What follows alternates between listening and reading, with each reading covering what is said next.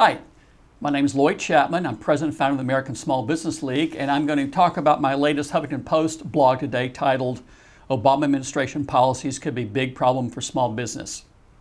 And I'm going to tell you something interesting. I did the same type of thing during the Bush administration, quite frankly. And I found out recently something that didn't surprise me, but I want to tell people, if you're a Republican or not, I have a friend who's a very good friend of Hector Barreto, the former head of the Small Business Administration. And he told me that Hector told him that when President Bush appointed him to head the SBA, President Bush told Hector to close the SBA by the end of President Bush's first term.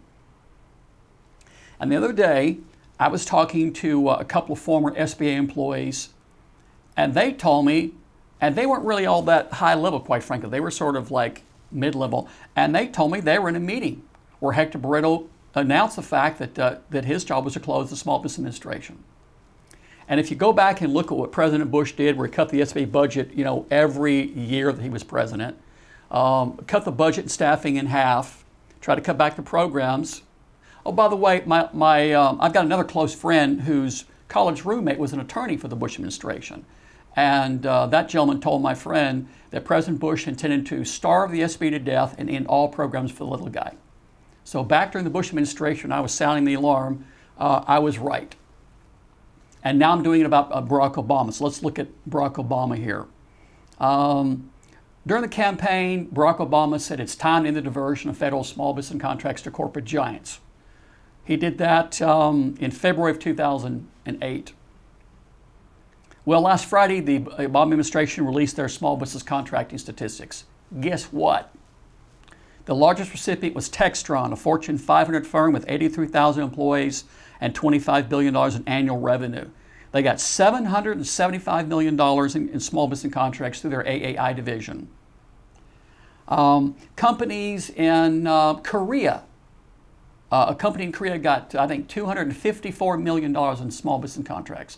A company in Italy with 73,000 employees got $283 million in small business contracts. Other firms the Obama administration considered small businesses were British Aerospace, Rolls-Royce, General Electric, Xerox, Office Depot, Staples, Dell Computer, AT&T, Hewlett-Packard, 3M, General Dynamics, Booz Allen Hamilton, Northrop Grumman, L3 Communications, GTSI, Raytheon, Boeing, and Lockheed Martin. Are those small businesses to you? So he's gone back on his promise. He lied, basically, and there's no two ways about it.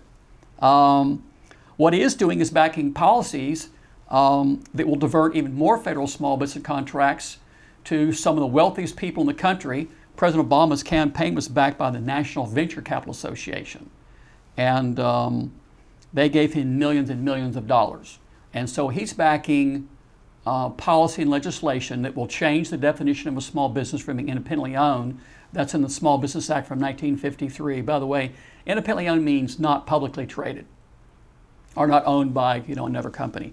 He's going to try to change that to where independently owned includes companies owned by some of the nation's wealthiest venture capitalists. This may sound crazy to you, but the House has actually passed a piece of legislation that would allow Warren Buffett, Bill Gates, and Donald Trump to own a company simultaneously and have it still be a small business. Unbelievable. So I think that Obama's going to sign legislation or policy by the end of 2009 to try to do that. And of course, I'm going to be doing everything I can to stop that.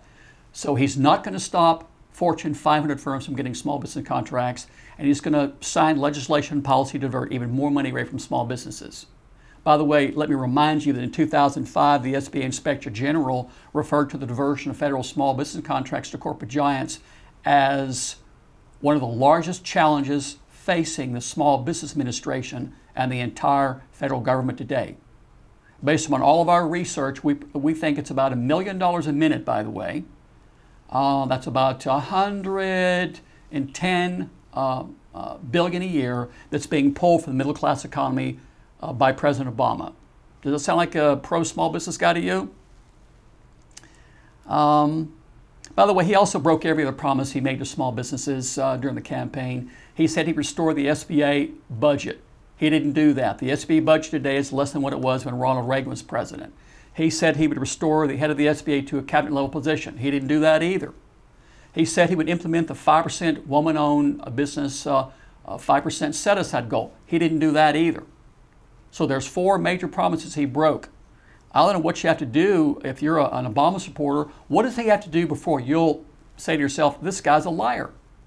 Well, you know, he is a liar. And there's no two ways about it. You can't say, well, he hasn't had time. No. Let's look at, by the way, the stimulus funds. So small businesses, there's 26 million small businesses in America. 90% of all U.S. firms have less than 20 employees. Small businesses are responsible for creating 97% of all net new jobs, over 50% of the gross domestic product, and they employ around 55% of the private sector workforce. Small businesses are, in fact, the backbone of this nation's economy. There's no question about that. So how much money has President Obama given small businesses? How about 1%? 1%. That means 99% of the stimulus funds have gone to 2% of American firms, and 1% has gone to 99%. Does that make sense to you? Or excuse me, 98%.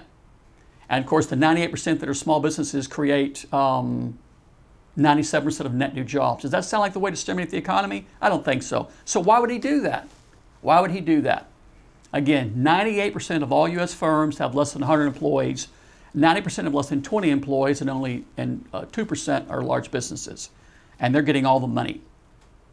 The last thing I'm concerned that he's going to do is I would not be surprised if President Obama tried to combine the Commerce Department with the SBA after he adopts these policies to direct federal small business contracts to his venture capitalist buddies. Remember, he appointed Karen Mills, a super wealthy venture capitalist, to head the SBA.